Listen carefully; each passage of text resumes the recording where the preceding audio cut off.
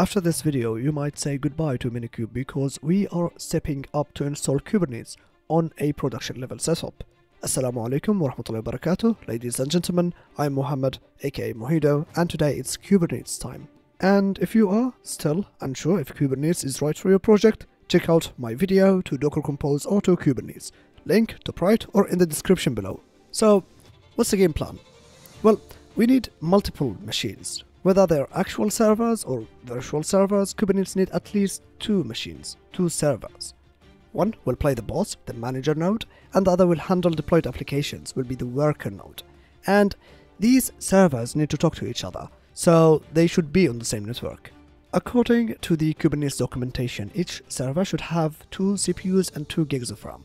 My computer already has 6 cores and 16 RAM gigs, so I'll be using VirtualBox to create and manage virtual networks and virtual machines. I'm aiming for a small-scale industry demo, so I'll use Rocky Linux. It's basically a Red Hat clone but without the subscription fees. And to get Kubernetes running, we need to install some tools on our Rocky Linux virtual machines, which is inside VirtualBox, which is on my Windows, which is on my desk, which is plugged to the wall. You get the picture. Now about the tools. First up is a container runtime. This is like the engine running our containers inside Kubernetes. If you're into game development, think of it as the core of your engine. If you are a full-stack dev, it's your backend. And if you're a DevOps pro, well, shame on you if you don't know what a container runtime is. For this demo, I'll use containerd because it's Docker's secret ingredient. When you install Docker, it actually installs containerd under the hood. Next in the line, we have kubelet, kubeadm, and kubectl. From their names, you can probably guess these are all about Kubernetes. Kube this, kube that, kube everything. Anyway, kubelet is like an on-site manager on each server, keeping things running smoothly. Kubeadm is a setup wizard for Kubernetes. Without it, you'd do a lot of things the hard way, with lots of manual configurations. Finally, kubectl is just a command line tool that talks to Kubernetes and does what you tell it. Don't worry if this sounds hairy, we'll make it simple, I promise. And if you are enjoying it so far, don't forget to make my day by clicking here, there, and everywhere. First, download VirtualBox and Rocky Linux. I already have them on my computer, so let's get started by installing VirtualBox. Keep the defaults, click install. When it opens, let's create a common network. Go to Files, Tools, Network Manager, and under the NAT networks, create a new network, give it a cool name, and define the network's IP range, so it can handle more than 60,000 servers, because yeah, why not? And then click apply. Now let's create a new virtual machine. Click new, give the computer a name, but please don't name it Zoidberg. Trust me. Since this will be the manager server, the controller server, let's call it Kubernetes Control 1. Choose Linux as a type and Red Hat as distribution because Rocky is a Red Hat clone. And increase the CPU count to 2 as per the talks of course, and let's use less storage instead of the default 20 GB. After it is created, open its settings under Expert tab in Network section connected to the network that we just created. Just change the network type to NAT network and that will do it. Alright, the machine is ready, configured correctly. Let's start it and install Rocky Linux on it. So, choose the image, select the installation language. In the installation destination, click the big icon twice and click done. For software, select minimal and hit done. In network settings, change the hostname to match the server's name, Kubernetes Control 1 in our case, and click apply. Set the root password and use the infamous root password. And of course create a new user, give it admin access, and I called mine Mohido with password Mohido. Please do this for your production environment and share the IP of that environment in the comment. Last but not least, install the operating system. Now that our server is up, update the system packages. We need to enable IP4 forwarding. By default, this is set to 0, off. We'll switch it to 1, on, by creating a file in this sysctl.d directory. Two things to explain here. First, IP forwarding allowing the network traffic to pass through the server to other servers, exactly like your home router or waiter, whatever. Second, the sysctl. This is a tool to edit kernel attributes, like network forwarding we spoke about earlier, or other operating system security settings. Any kernel parameter can be edited with this tool. So again, to change the IP forwarding parameter in the kernel through sysctl, create a file named kubernetes.conf. You can name it really anything. And the file should be located in the sysctl.d directory.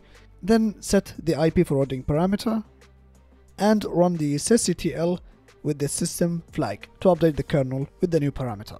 Next, let's empower our introvert server with some networking skills.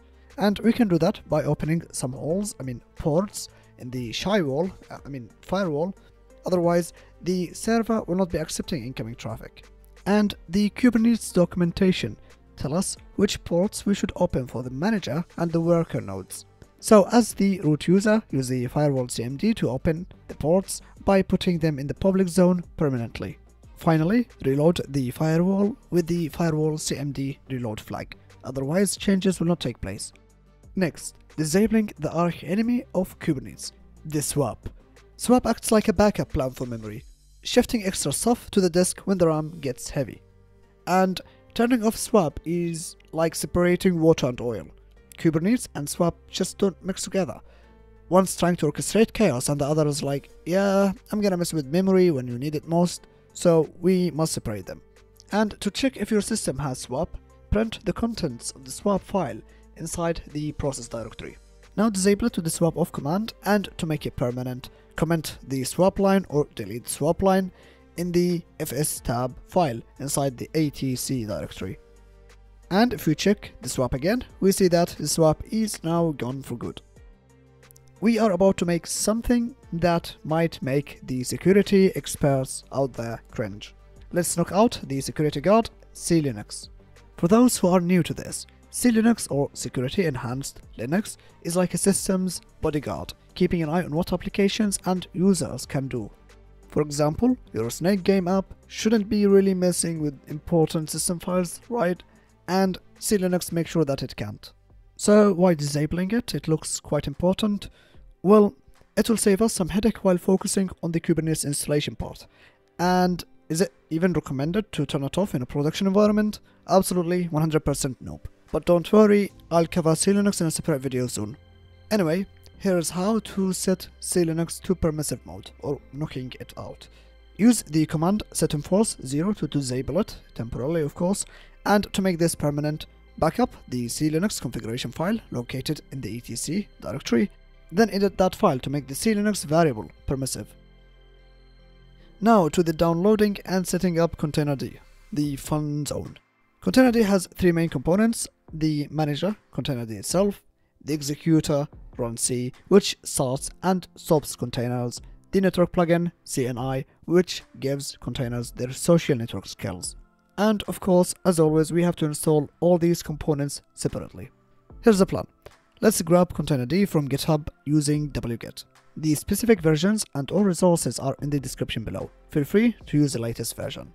Decompress the package using the tar command, copy the files to the bin directory containing the binaries, head over to the lib, systemd, system path, and download the Containerd service file. Two things to understand here.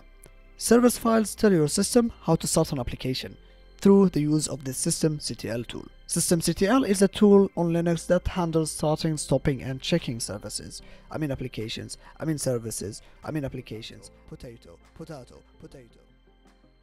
And after downloading, edit the containerd.service file to point to the correct location of the binaries, which is the bin folder to which we copied the binaries to earlier. And we can do that by changing the exec start variable to point to the new location. Update the systemctl using systemctl daemon reload and make the Containerd startable automatically with the systemctl enable now Containerd command. Install the runc. Download it through the link and install it using the install command. Then test it by typing its name, runc. Lastly, let's set up the CNI plugin. Create the folder etc CNI bin, then download and decompress the CNI plugin files into it. Also create a configuration directory named Containerd in the etc folder. Generate the default Containerd configurations and copy it there. Two things to edit in this file: set systemcgroup to true telling the containerd to let Linux manage the resources like CPU, memory and storage through the use of the systemd. 2. Upgrade the sandbox image, which is the container image used for initializing Kubernetes pods. Now restart containerd and congratulate yourself because we are done through the boring part. Finally, the exciting part is here, installing Kubernetes, and we have to install 3 tools: kubelet, kubeadm and kubectl.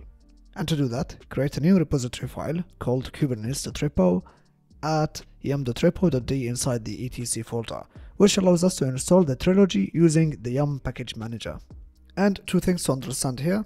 First, a repository is like an online folder for software packages.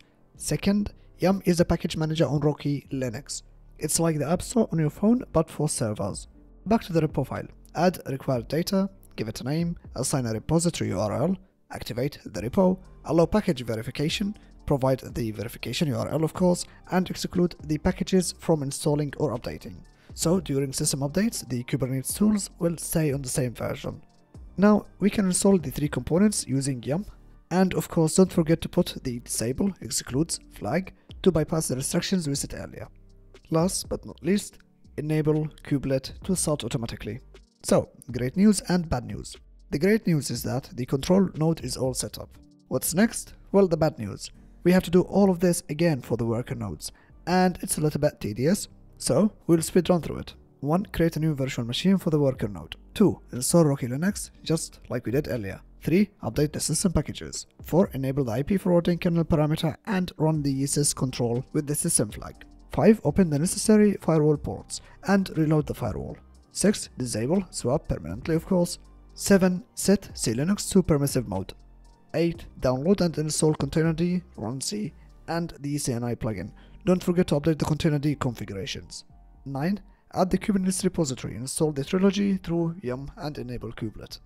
Finally, we are done with the preparation part, and the fun is not over yet. Now comes the installation of Kubernetes. First, update the host files on both machines to link their IP addresses to their host names. So, edit the hosts file inside the etc directory. And you can of course get the IP of the machine you're on by using the IP root command. On the control node, switch to the root user and run the kubeadm init command with the following parameters. First, the API server address with your control node's IP, and the pod network with any network value for your pods. At this point of the video, I feel truly that this video is sponsored by 2 things to understand here, because we yet have another 2 things to understand here. 1. The API server advertise address, always set it to your controls node IP, especially if there are multiple network interfaces. If unset, default interface is chosen. Regardless, it's always a good practice to just set it up. 2. The pod network CIDR. This is a network that your pods will be communicating through. You can choose any network at all, but make sure to make it large enough to host hundreds or thousands of pods. And I'll be using this network that you see in front of you because later in the future we'll be adding to Kubernetes some network plugins, and these network plugins by default use this range. Now back to kubeadm. After the installation is done, exit from the root user and follow the steps printed on the screen to allow your user to access Kubernetes with kubectl.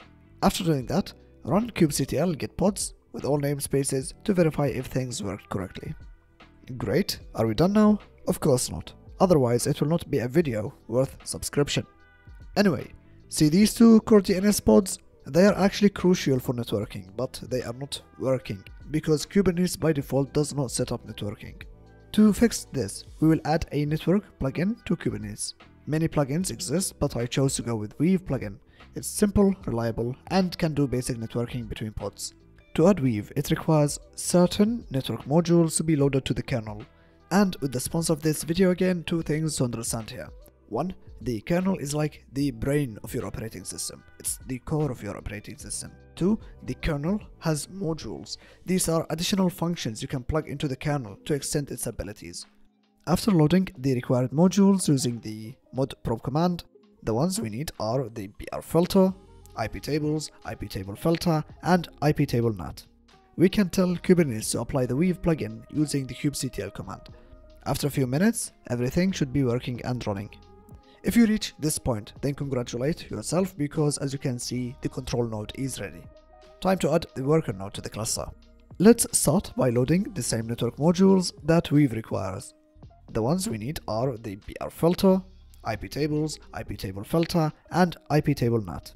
Then to add the worker node to the cluster, we can use a command generated earlier during the installation of the Kubernetes, or we can create a new one if we don't have access to that one.